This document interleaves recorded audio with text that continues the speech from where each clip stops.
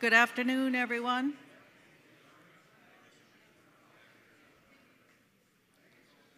Welcome to the educational session for this afternoon. My name is Lynn Vardy. I'm the Assistant Deputy Minister for Traffic Safety Services in Alberta for Alberta Transportation and Economic Corridors. I'm also Alberta's CCMTA Board of Directors representative. I will be your moderator for today's second session. Just a reminder, we are videotaping the educational sessions and they will be online shortly. Feel free to stand up and wave if you want people to recognize you.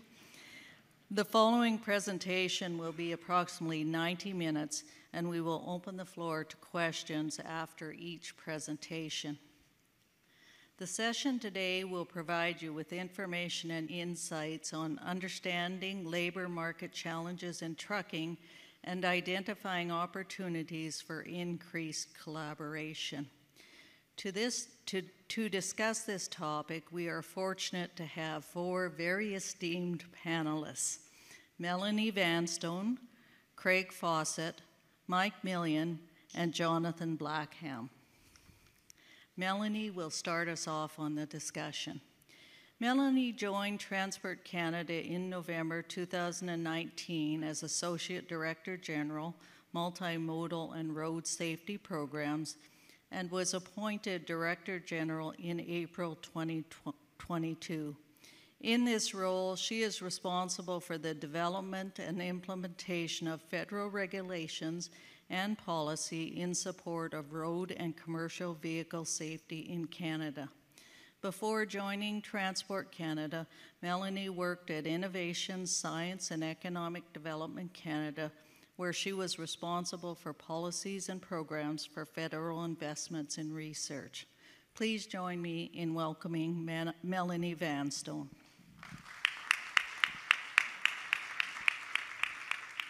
Thank you very much, and thank you for that introduction, Lynn. It is really exciting to be here at the annual meeting. Of course, I'm here as a board member of CCMTA and very proud to be in that role, but also really excited to be here with colleagues on this panel today to talk about an issue that we're very, very interested in at Transport Canada, which is, of course, the issue of labor shortages.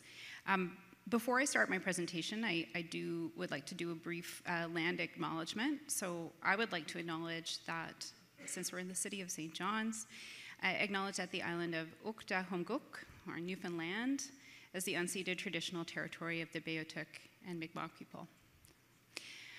So now I have to make sure I'm one hand, one on the other. All right, here we go. I'm going to start with a bit of a broader context around labor shortages across the transportation sector. Within my group, I actually, my title is kind of this long title, and it's Multi-Modal and Road Safety Programs. So I also I have teams that look at cross-cutting issues for the transportation sector, and this is one of them. So in the broader context, we are seeing that there are acute labor shortages across the transportation sector that are just projected to grow in the coming years. This, of course, includes trucking, but also aviation pilots and mechanics, marine engineers and seafarers. And shortages right now, of course, in the trucking sector are among the most acute. And there are some numbers on that slide, and those are projected shortages in the sector.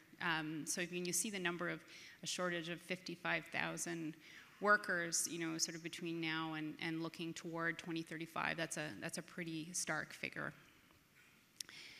From our view at Transport Canada, we really are concerned because labor shortages threaten health, safety, and the economy.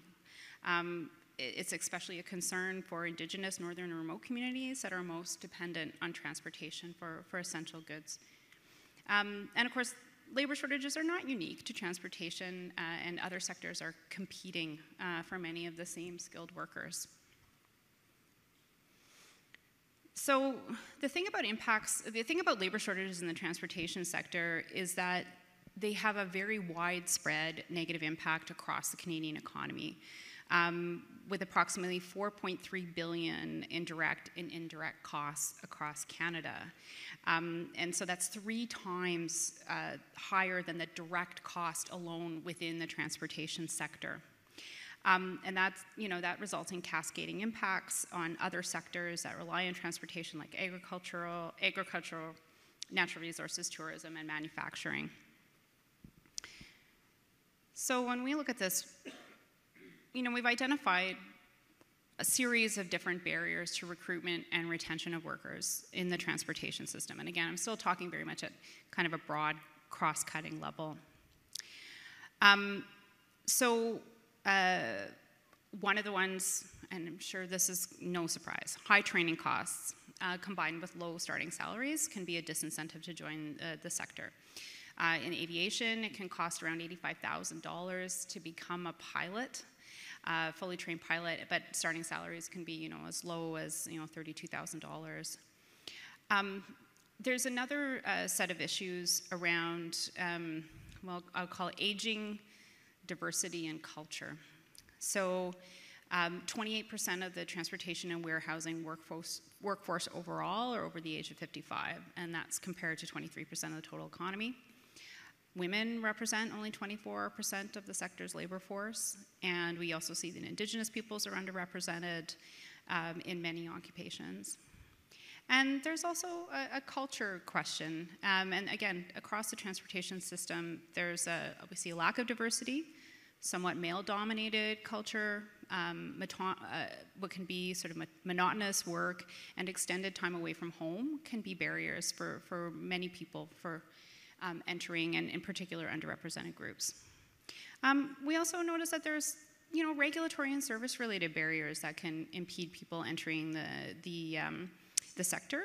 Of course, many occupations have mandatory certification and licensing requirements, and this, when there's delays in those or challenges in those areas from the government service delivery perspective, this can lead some individuals to delay their entry into the industry or cause them to leave entirely for other competing sectors.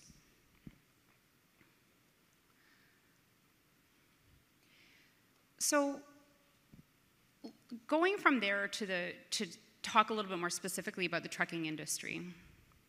So, just mirroring all the issues that I raised on the previous slide, we know training costs for truck driving, entry-level training can be in the neighborhood of $15,000, and starting salaries are, again, not that high, and we know that can be a disincentive, particularly for some groups that may not, sort of have the financial ability to cover those costs.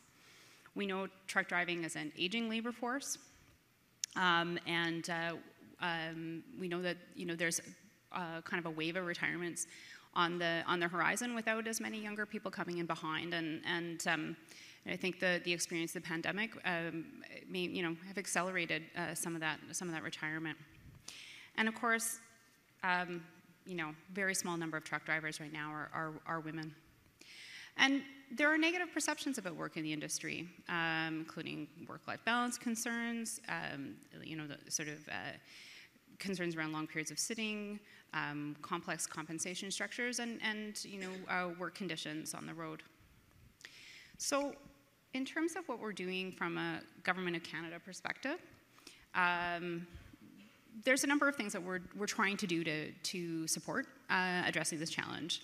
One of the things that's fairly recent development is truck drivers are now eligible for Immigration, Refugee, and Citizenship Canada's Express Entry Program, and have been included. Transportation and including trucking has been included in the new category-based selection measures that the ministers announced that will help speed up the immigration process to bring in skilled drivers into Canada. And we're continuing to engage our colleagues in IRCC on their review to Canada's immigration policies and programs with a view to ensuring the transportation sector is reflected in those. I won't spend too much time, but because we have trucking HR here, but very pleased that Economic and Social Development Canada is funding Trucking HR Canada through the Sectoral Workforce Solutions Program.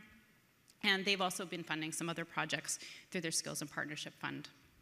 At Transport Canada, we're working on awareness. We have a job, career, pathway social media campaign and website to help raise awareness of employment opportunities and encourage Canadians to choose a career in the transportation sector. And we're also working with our provincial territorial colleagues under the auspices of the Council of Ministers responsible for transportation and highway safety to try to look at areas for collaboration.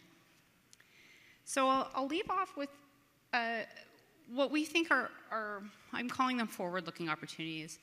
These are things we think can be done in Canada to, again, continue to address this. And these are not assigned to any particular group. This is involving governments, industry, and other stakeholders to work, collectively on some of these challenges. So things that we think, are good things to look at going forward: improving road infrastructure and rest stop infrastructure, looking at our training infrastructure, in particular the use of technology to help facilitate additional training. Engagement and awareness and working together to promote the use of existing programs that the industry can leverage. We want to and work through each other to continue to promote the industry as a great place to work. I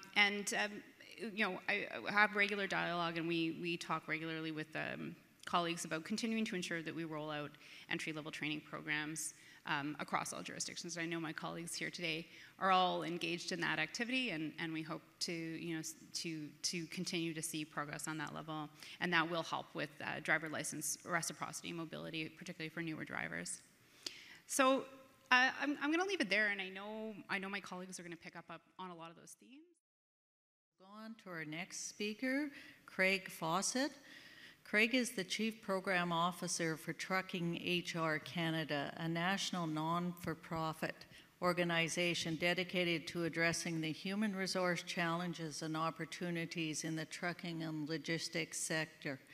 As a respected leader in HR trucking, Trucking HR Canada works with various associations, government departments, and industry professionals to ensure employers have the skilled workforce needed for today and into the future.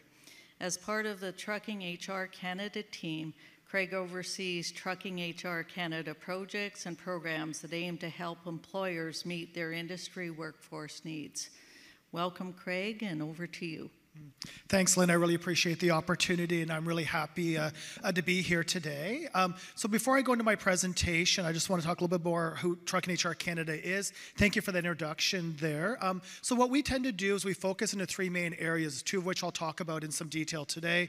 We do a lot of labor market research on the labor market within the trucking logistics industry. So I want to present some of that data today that looks at some of the numbers behind some of the persistent labor shortages that we've been facing.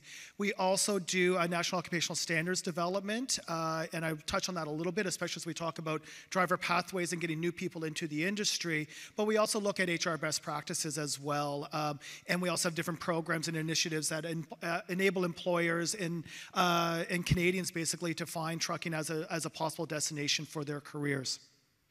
So I'll first start with some of the labor market information and a little bit of the data, and what it's kind of telling us are some of the challenges we've been facing in the immediate past and into the future we may see around those labor shortages. So before we get into that, I'll just give you some kind of context numbers. Our industry as a whole employs about 761,000 workers. This graph here represents that entire workforce over the last year, essentially. And that includes, obviously, the for-hire segment, which is the section of trucking that is moving goods for other individuals, but also includes the private fleet side as well. So that's the trucking operations in retail, wholesale trade, construction, resource extractives, manufacturing, and so on. So we are an industry that, although it's by itself to some extent, also intersects many other industries in Canada. So when we look at our labor market information, we want to look at that as a totality, because if there are truck drivers, in need in construction as there are in trucking, we're pulling from the same pool. So if we want to understand those challenges, we kind of need to see it as a whole number. So our industry as a whole is about 760,000 workers. Of that, about 390,000 302,000 are truck drivers. So not a real big surprise here is that trucking or drivers are the backbone to our industry. They represent at any given time between, say, 44 and 46% of our entire workforce. So clearly the need to focus on drivers has been a well-warranted endeavor. So when we start to look at some of the shortages within the industry, we are essentially looking at two main metrics that we can look at. One is our vacancy rates, which is put out by StatsCan during their job vacancy and wage surveys that come out quarterly, and it's something that StatsCan has been following since 2015. So this is an indicator of the number of job openings at any given time.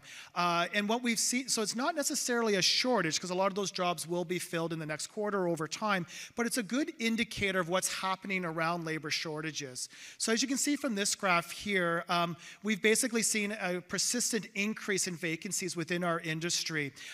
Basically what we've seen in 2022 is the largest vacancy rate and the largest number of vacancies our industry has ever seen since the beginning of collecting this data in 2015. So right now, at the end of 2022, we had about 25,000 vacancies, representing about an 8% rate within the workforce. So it's a significant vacancy. Normally, our rates are the second highest in Canada, next to food and beverage workers, which tends to be a bit higher. So clearly, not necessarily the indicator that you want to lead, but definitely one that we want to take a close look at.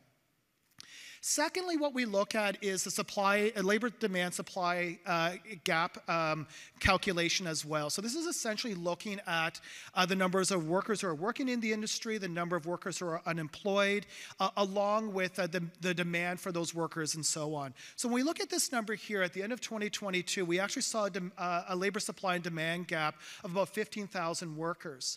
And what that essentially means is that if we had every employed truck driver along with every unemployed truck driver take on a position, we would still have a gap of about 15,000 workers we would need to train into the industry. So this is more of a true measure of the actual labor supply and demand gap that we have.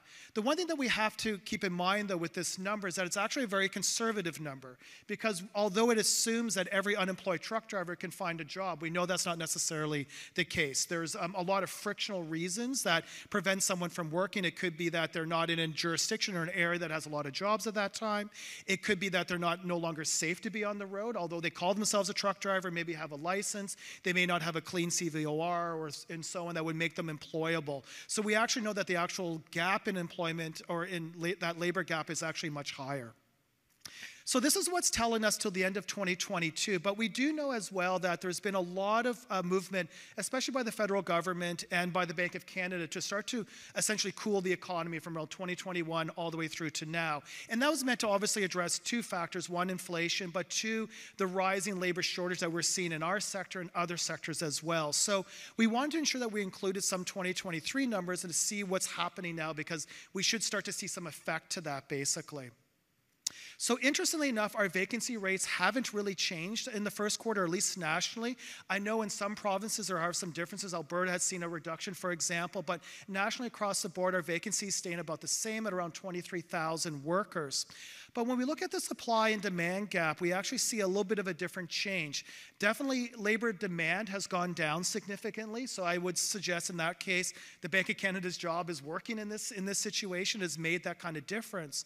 But at the same time, we're seeing that labor supply is decreasing too. So although different initiatives by the federal government can help on that demand side and pull levers within the economy, we still have to look at that supply side. As much as that demand lessened, so did the exit of workers to our industry. So although we saw that great decrease in demand, we're still seeing a shortage of about 5,000 workers. So yes, that gap came down over that brief period, but we're still seeing a gap, especially with these fairly extreme measures or strong measures taken by the government to lessen that.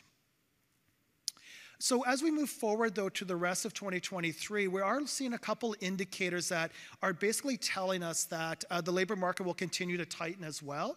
This graph here looks at the number of employed truck drivers over the past basically 5 months, and we're seeing now a continual uptick in the amount of employed drivers, which means there'll be a greater pressure on employers to continue to find drivers who may not be there moving forward. Lastly, too, we're starting to see a definite decrease in the number of unemployed truck drivers as well. So this graph here demonstrates that our number of unemployed truck drivers are going down, especially with a peak in April to May. It dropped by almost 1.2 percentage points, and we're going to probably see a continual loss of that. Even though we're seeing around a 5% unemployment rate, we're getting really close to that frictional level of unemployment where really we don't have an available pool of drivers to pull from. We're always going to see some unemployment exists no matter what, as I had mentioned before. So we're really getting close to that kind of level, that kind of numbers. So that's essentially kind of a quick snapshot of what's happening within the labor market. So just a couple kind of conclusions we can draw is that early indicators from Q2 of 2023 suggest that the labor market is definitely tightening, and we expect that to continue. We'll see that as more vacancy data comes out for Q2, which will happen later on into the fall, and as well. Also, we are producing a larger report at this time that will look at labor market forecasts up to 2028. So we'll get a better sense of where we see those numbers moving. We know that Transport Canada has some numbers from that as well, but this is maybe a bit of a different look at that too, that I think will supplement the work that has been happening in other areas. So the next part that I want to talk about is some of the initiatives that we've been taking on and working with various partners to help alleviate some of those labor shortages. So Melanie had mentioned that through the Sectoral Workforce Solutions Program, Truck and HR Canada did receive a large grant, about $46 million, to essentially provide funding for training and onboarding new drivers and other workers in other key occupations within the industry. This has been a really vital and important initiative that is really, I think, as you'll see, has had some benefit at least in the short term. We started this project in October of 2022. It wraps up in March of 2024. So it's a very short-term project, but at the same time, I think it's given a good shot in the arm. As well with that program, we've also been working with a lot of partners on that. PMTC, the CTA have been two really vital partners on that project. We've been partnering with other provincial trucking associations. I believe in the room represented from AMTA, QTA, and APTA, and a number of other partners. If I missed any partners in this room, I apologize. It's only the people I saw so far today. But it's been vital that we've had that buy-in from such a cross-industry representation. So the way the project is meant to work is that we provide up to $10,000 as a driver training grant that covers entry-level training for that individual. This has been deemed to be vitally important. What we find is that the cost to enter the industry has been a real barrier. We saw that ourselves in some of the youth research that we had done from 2019 and 2020. And we also know, too, that truck driver training is not necessarily always covered in every jurisdiction through any type of provincial student loan or student or assistance type programs. The one exception obviously is Quebec. That is essentially the gold standard on driver training, but the rest of Canada still needs to catch up to that in many different ways, and this is a good mechanism in between to do so. Secondly, too, that we also provide a wage incentive to the employer who's willing to sponsor that newly trained driver. And the idea of that $10,000 that comes back as a reimbursement of wages paid is that it's an opportunity to help offset some of the onboarding costs and the other finishing training that employers have to partake in order to get that newly trained driver up to being road ready, being able to be insured, especially in a private setting, at a reasonable rate as well. And when we find that that's probably the most important kind of component to this as well. When we look at this, when we look at all the different skills and competencies within to be a truck driver, there's about 500 of those. The first 200 are usually covered through entry-level training, depending on your jurisdiction. The other 300 tend to fall to the employer to be able to train to that individual. So having an opportunity to provide some incentive towards that has been incredibly important. We also have a number of non-driving wage incentives as well, because we know we have labor shortages in other areas. Melanie had pointed out shippers and receivers. We're seeing a shortage in dispatchers and some of the other occupations. So ensuring that we're bringing on a new workforce in those areas was deemed to be very important too. So far, as of at least July 11th last week, we've filled about 57% of the driver training grants. So they've either been approved and or completed, and about 82% of the non-driving wage incentives. So that's been a large number we've been able to push through. We're looking for totals of 1,400 new drivers and 1,200 non-driving wage incentives. So it's been a real good push and really something that's been taken up by the industry as a valuable mechanism that they can use to onboard new drivers. Interestingly as well, though, we found as an important secondary benefit other than just alleviating the cost of driver training and onboarding new drivers is that we've had an impact on some of the diversity numbers in the industry as well. So these stats here indicate where our industry is at as far as women, visible minorities, and female drivers. So 16% of our industry is women, 22% fall under the visible minority category as defined by StatsCan, and now it's about 4.2% of drivers. This is based upon Census 2021 data that we've just recently analyzed. But when we look at the participants in the Career Expressway program, especially under the Sectoral Workforce Solutions arm of it, 34% of the participants coming through that program are women who are in non-driving roles. 25% represent visible minorities, and 7.4% represent female drivers. So we're seeing that we're making a difference on slowly increasing those numbers. I mean, obviously this is a drop in the bucket of the overall size of the industry, but it's showing that initiatives like this that can be funded by the federal government or by provincial governments actually has a good benefit on diversifying that workforce.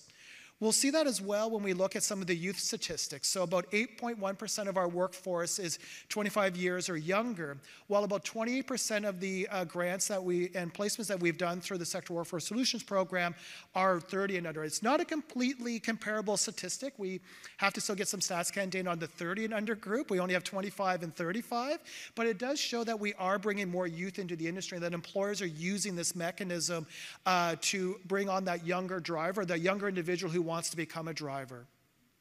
We also have two other programs that we've been running. We have a similar project that has similar wage incentives and driver training grants. That's through the Youth Employment Skills Strategy, which is also funded as another program through ESDC. Through that program, we put through 619 youth. So that's been a really beneficial program. We've actually oversubscribed into that program. We have new funding for this year. Then we're close to reaching our cap in that one.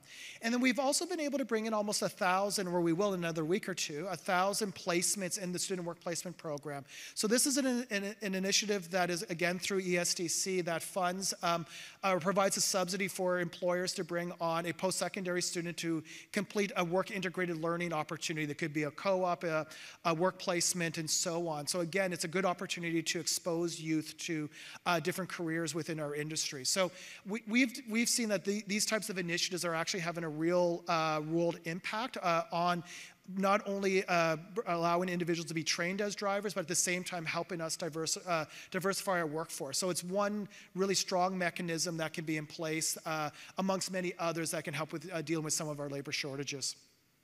So that's basically my presentation, so thank you. Thank you very much, Craig. Okay, our next speaker is Mike Millian from Private Motor Truck Council of Canada. Mike began his career in the trucking industry working for a local carrier hauling livestock and bulk agriculture products. Mike moved on and spent 5 years hauling freight in all 48 U.S. mainland states and 6 Canadian provinces. The carrier then opened a certified driver training school in 1998, and Mike became one of the school's first certified driver trainers. In 2000, Mike transitioned into safety and compliance for the fleet while still working part-time as a trainer at the school. In 2002, Mike became the safety compliance, maintenance, and training manager for the Hansall District Cooperative's commercial trucking fleet, where he oversaw the fleet as it grew from 40 to over 160. In 2015, Mike moved into the Trucking Association business and was named the president of the Private Motor Truck Council of Canada, where he remains today. Welcome, Mike. Over to you. Thanks, Lynn. Thanks for having me here today. Excited to be in the great province of Newfoundland. Got here 4 days early and had the opportunity to see a lot of sites, and glad I had the opportunity to do that. You have an amazing province out here. So I'll get into my presentation quickly. I'm just going to start off by giving a quick introduction as to who the PMTC is. So we're a not-for-profit membership-based association, and you heard Craig talk a little bit about private fleets and dedicated fleets. About 90% of our membership is private and dedicated fleets, so that's mainly who we represent. And most of the numbers I'm going to talk about are going to be on private and dedicated fleets and our members. And for those that may not know the difference, for hire fleet is somebody who hauls freight for money, and a private and dedicated fleet, private fleet is somebody whose main business is something other than trucking, but has a large or small trucking fleet to supply their products or services to their customers. And I said that's who 90% of our membership base is those private and dedicated fleets. Our membership as a whole, our members operate roughly 17,000 trucks, over 25,000 drivers, and operated over 1 billion kilometers in 2022. Private fleets generally will supply groceries, medicines, blood, fuel for home heat, just a few essential items, and among many other essential and non-essential items. And just some general information on the transportation industry. Studies will show the trucks move over 70% of the freight value of Canada. I generally argue a vehicle probably moves 100% of the freight value in Canada, because it's got to get from the boat or the train or the plane somehow to your store or your house, and it's going to be moved by a vehicle. Employs over 300,000 drivers, as Craig mentioned. Study I'm saying says over 1.2 million people, but a lot of that is depending on what you're defining as transportation related. And generated $39.5 billion of revenue in 2018. So that's how important the transportation industry is in this country.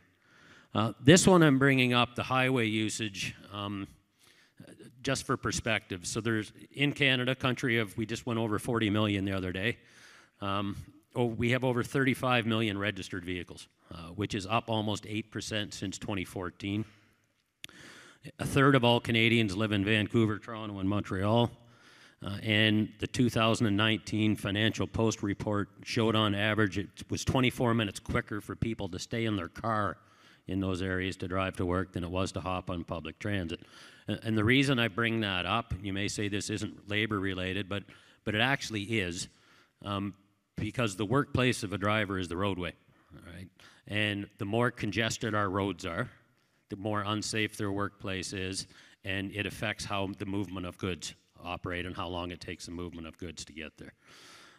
So infrastructure needs, as a rule, have not kept up with how many more vehicles we've added to our roadways in the last 9 years, which affect the driver's workplace and their health and safety.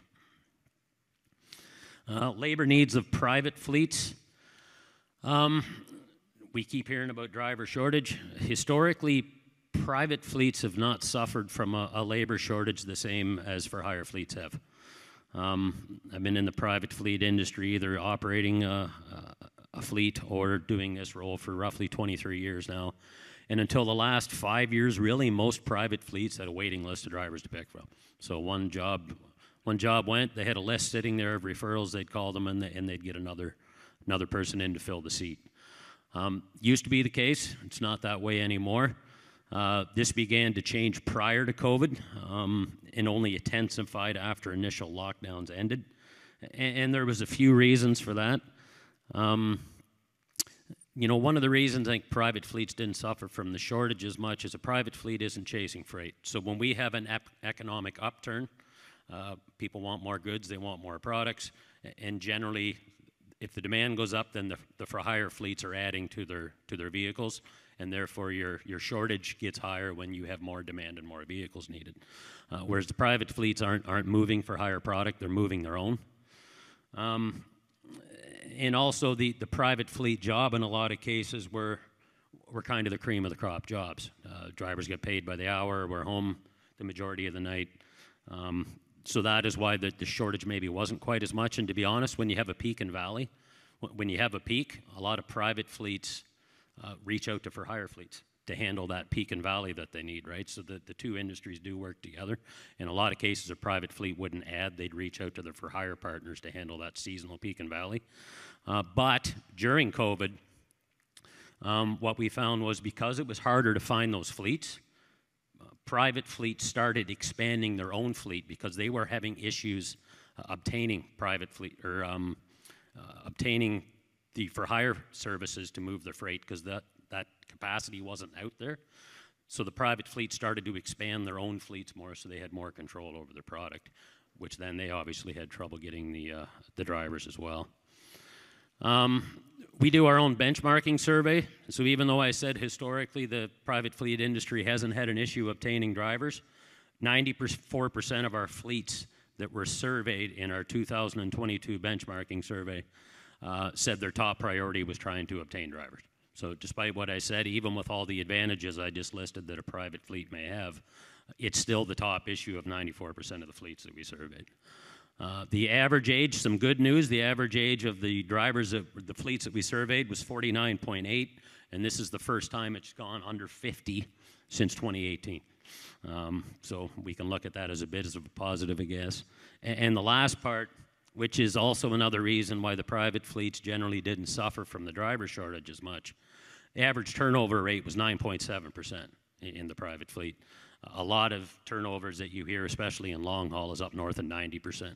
And obviously, if you're not losing your drivers, you don't have to rehire as many. So that was a big advantage as well. 78% of private fleets surveyed are home every night. Majority of drivers are paid hourly or by salary in a 51-hour work week, with the average salary of slightly over $88K. So I think the pay is generally pretty good in it. But again, even with all these advantages, 94% of them still said obtaining drivers was their biggest challenge that they had. Some things that we're seeing change. Positive news, private fleets almost never hired new people, new operators out of school, because they didn't have to. In our latest survey, it seems like a low number, but 13% of our new hires for our private fleets now are now directly out of a driving school, or they're internally upgrading their own staff who maybe want to move out of a warehouse job, safety job, and become a driver role.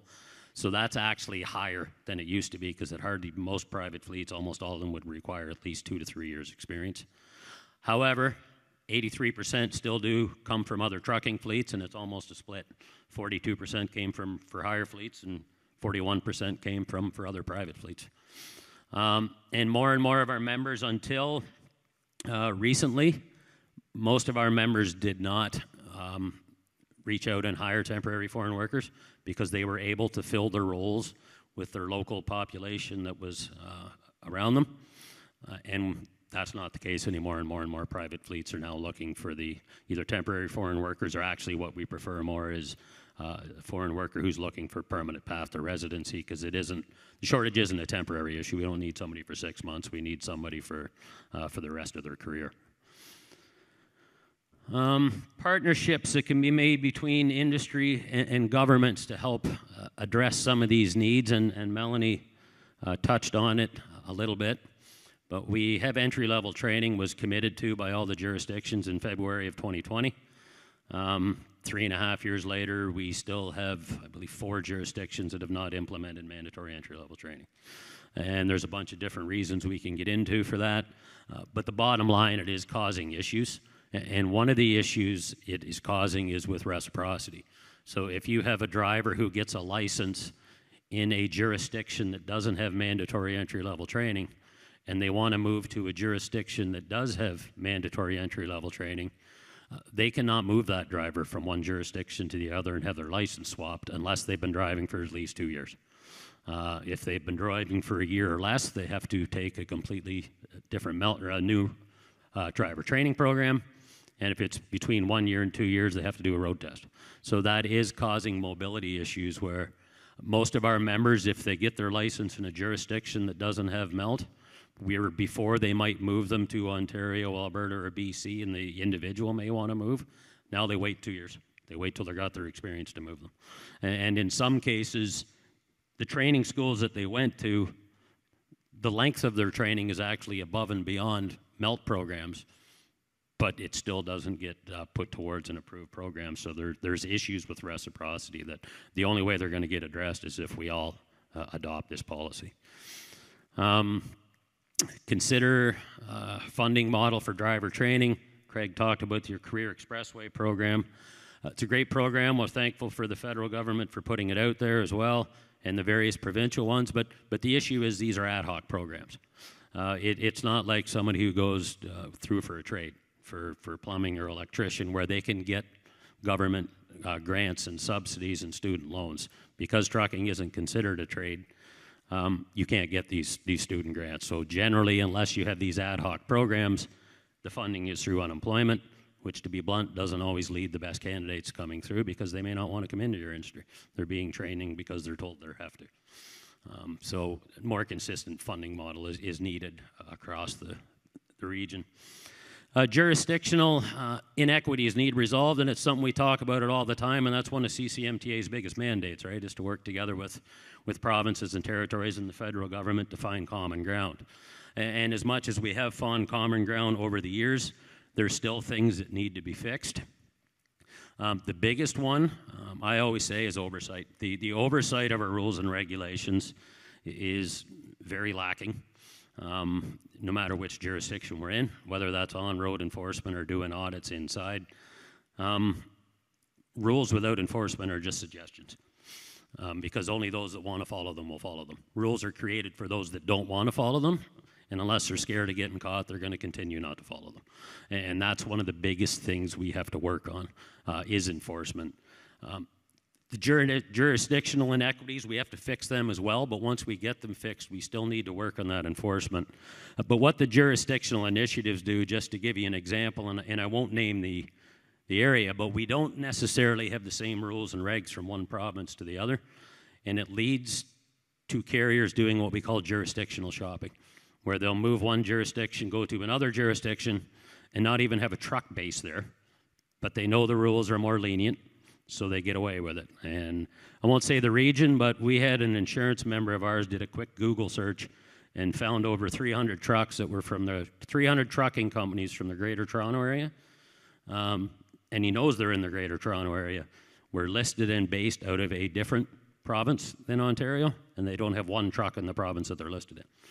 But they were operating there because insurance was cheaper and the oversight wasn't as strict. So we need to fix that stuff so we can get unsafe carriers off the road and not just move the issue from one region of the country to the next. National safety rating is kind of on the similar front, although the provinces and territories, and we've come up with a national safety code to say how we audit carriers to make it similar. It's not the same. And comparing a carrier who operates in Ontario to a carrier who operates in Alberta or BC or Manitoba, you cannot look at the two provincial safety ratings side by side and compare them equally because they're not rated the same. They're not scored the same. They're not listed the same.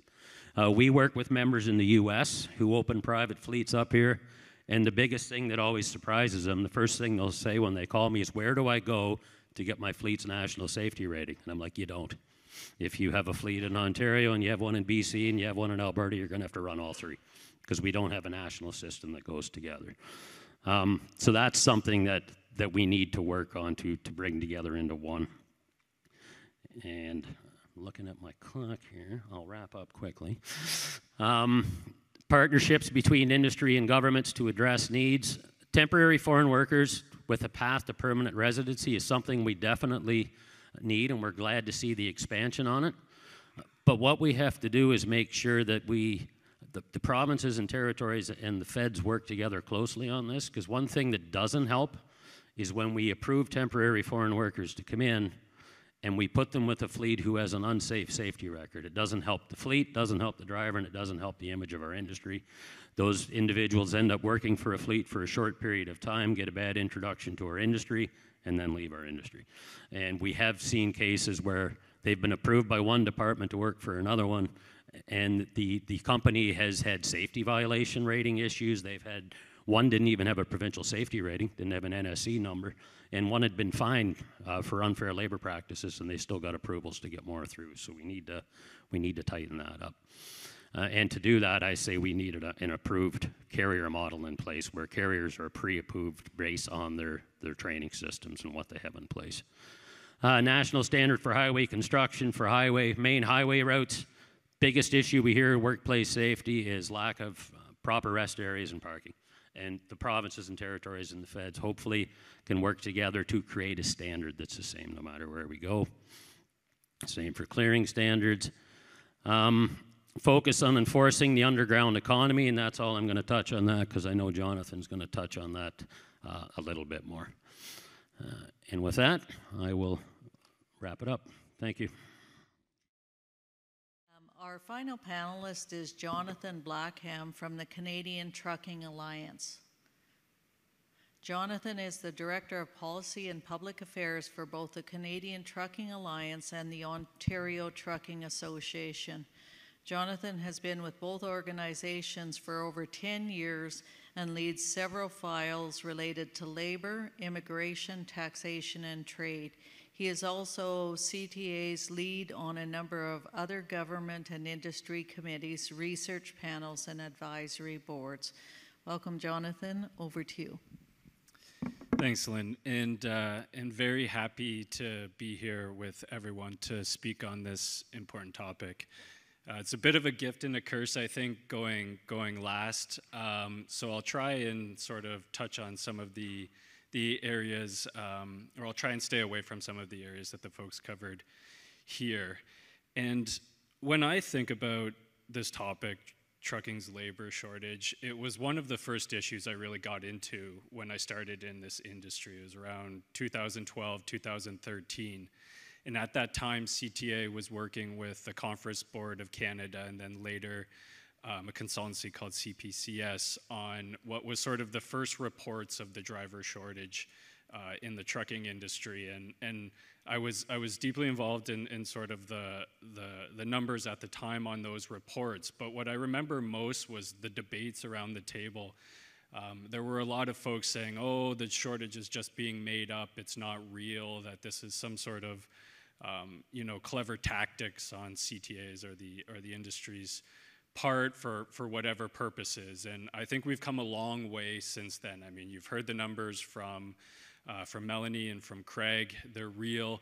But I think more than that, we don't hear that sort of debate anymore. I think people sort of understand that trucking has labor shortages and has some labor challenges. So from there, I think the question is, okay, you have a problem, what are you doing about it? So there's no silver bullet to this issue. We're not the only industry with labor shortages. Lots have them. But from our end, we have to take steps to try and be better, to try and address the root issue. These aren't the only 4 things that are a priority for us or for the industry. They're just 4 that I'm involved in and I think are making a difference. So the first is industry image. That's selling the story of trucking to the next generation of potential worker, new entrant. Training support, both Mike and Craig have talked about that as well. Supremely important, both pre-licensing support and on-the-job support. Immigration has also been mentioned. Something we've made a lot of progress in, but I think we have a lot to still work on in combating the underground economy. Because at the end of the day, as great as we can improve our industry's image or support new entrants in training or get access to talented people from abroad, it's all for nothing if they come into a labor market or into an industry where folks are being abused or taken advantage of or aren't enjoying the benefits of being in our industry. So for the first one, for image, I'll have to look at my notes here. I can only kind of see that over there. So in 2021, CTA launched the first phase of our industry image campaign. It was known as the Choose to Truck campaign. It was the largest image branding exercise our industry's ever undertaken, largely social media focused, and to date, by all measures, has been extremely successful, both in terms of the expectations we had as an organization for it, but also in terms of stacking it up against other industries that have done similar campaigns in their metrics. So to date, nearly 40 million impressions across social media platforms with nearly 1 million click-throughs.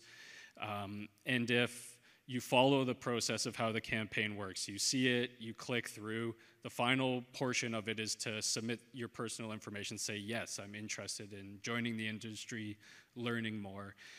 So we've had over 5,000 people go through the full process and say, hey, I wanna get into trucking.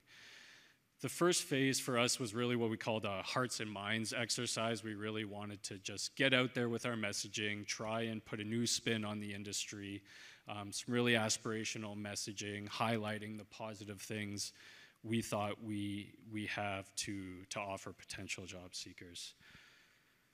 So we're about to embark on phase 2, which starts in the new year. It's got a whole new look, new creative, new videos, all that stuff that goes along with it. But this phase is going to be a lot more centered on the sort of career and recruitment aspect. We're really trying to get more people. Yes, it's great they're seeing the messaging online and social media and all that, but we're really going to try and get those click-throughs and those people interested in our industry and ultimately lined up with employers that we know have jobs. Next, training support, something my colleagues have talked about already, and I think Mike picked up on an important part. You know, there are a lot of great programs available right now. I mean, Trucking HR Canada has the largest one our industry's ever seen. It's wonderful, funded by the federal government. It's putting, you know, it will put thousands of people, will provide support to thousands of people when it's all said and done. But the problem is at some point it will be all said and done. It's funding tied to a specific program that's ultimately tied to political agendas or budgeting, whatever. It can change. We're fortunate in that we're getting more attention now than we have in the past. You know, upgrades and things like our status within the NOC, the pandemic, supply chain fragility, all those things have sort of heightened an awareness of the importance of trucking, which is great, but it may not last forever. So that's why we are really taking, at our board level,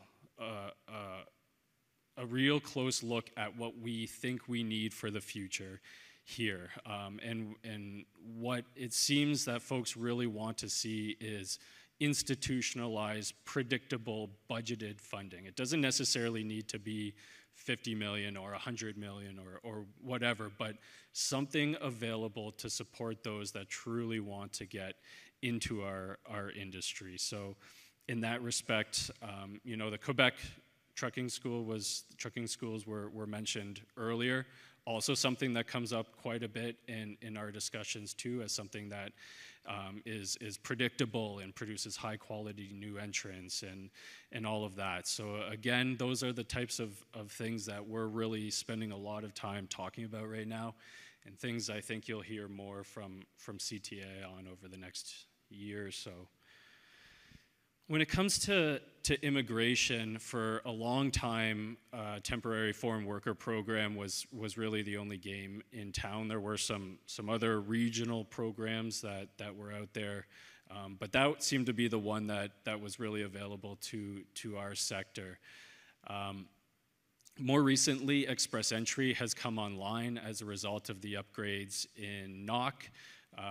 Trucking went from the old NOC C classification, which was the lowest category and basically qualified for nothing as far as government programs were concerned. Now we find ourselves in Tier 3, a much better position, allowed us entry into things like, again, Express Entry, which is fantastic. You know, I was actually there with the minister when he announced the industry's entry into that program. It was very exciting for me and for us. But even as that was happening, we knew that there was issues. We knew that it wasn't a perfect match. And part of the issue with that program is within the pointing system, trucking doesn't rank very high.